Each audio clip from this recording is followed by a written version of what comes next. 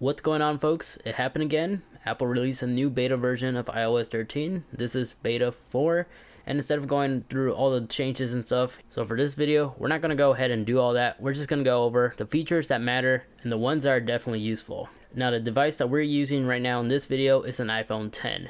And a big complaint a lot of people were saying, if you have a phone like this or other phones that support 3D touch, is that Apple was slowly killing it. Well, with this beta 4 update, we now have 3D touch. It's now responsive to the press. So now it doesn't look like Apple really wants to throw this feature under the bus. It still works, and now as I'm showing you guys, it's actually responding each and every time I force touch. And if you may have noticed, we now have a new option right here. If you notice the little tab right there, we now have the ability to rearrange the application right there.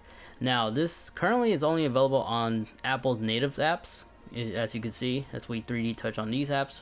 But if you go on a third-party app, we don't have that new tab feature to rearrange those applications. It's only on native apps that allows you to do that, but you can still wiggle them around like this. And then another new feature to this 3D touch, if you actually go into your settings, go on accessibility and touch, there's now a new touch option right here where it says 3D and haptic touch. When you tap on this, underneath there, you can actually adjust the touch duration. So if you want it slow, you can actually preview it by 3D touching right here on this photo, and you can find one that's best suited for you. I personally like leaving it on fast. Now for your me emojis, whenever you're personalizing, before you could add earrings and such, but now you can actually mix match them. That's right. If you want to have a different style on each ear, you can actually do so. So if we put an earring on this one, earring on that one, they're both mix matching. You go do the exact same thing with like other accessories like AirPods. So we could put AirPods on one ear and a hearing aid on the other ear. And now we have a total of 4 different accessories on our ears, 2 on each side. So this is a really bizarre look. Not sure why you want to do this, but hey, if you want to, go for it.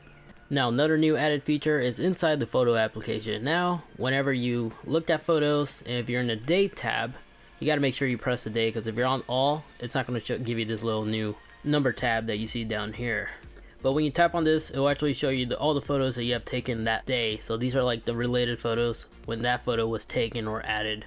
Now in the activity app, there's actually a new tab down here that says trends. When you tap on this, it will actually give you a graph of all the different trends you have, like fitness, cardio, standing, running, all that good stuff right here. Now since this is still early in the beta and I just barely started using this, my graph is empty, but over time this would be where you can see your progress, make sure you're making good progress, or if there's some stuff that needs some improvements, this is where you can see all that useful information right here.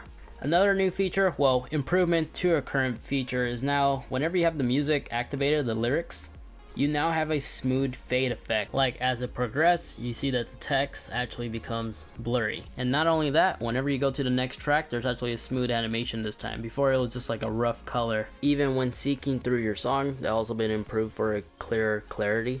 I think you'll enjoy this new enhanced feature. Now something new for iOS 13 is audio sharing. Now since this is still a beta, audio sharing was only supported with AirPods 2, but now the original AirPods now support this, as well as the new Powerbeats Pro. So if you have some friends that happen to own these supportive devices, and you both wish to listen to the same audio like video or music, with beta 4 you can now connect to those supported devices. And now there's also a new share icon right here whenever you have 2 headphones paired up at the same time. Anyway folks, those were the big major changes, the main features that should be talked about that they added on iOS 13 that's available on the beta 4 right now for the developer beta. And there's new emojis that's going to be available in the next, possibly the next update. That's why I didn't really want to talk about it on this video, since this isn't on the device just yet. It's only previewed on Apple website. If you want to check out those emojis, you click the link in the video description down below, but that's all just available right now on Safari. And also apparently Ford added a pickup truck emoji. They should have added a Raptor. That would have been dope. Elon Musk should actually hop in on this too. I wouldn't mind seeing a Tesla emoji, but I'm just scattering off right now. So I'm gonna go ahead and end this video. Again, if you enjoyed, like, share, subscribe, and I'll catch you all in the next one. Peace.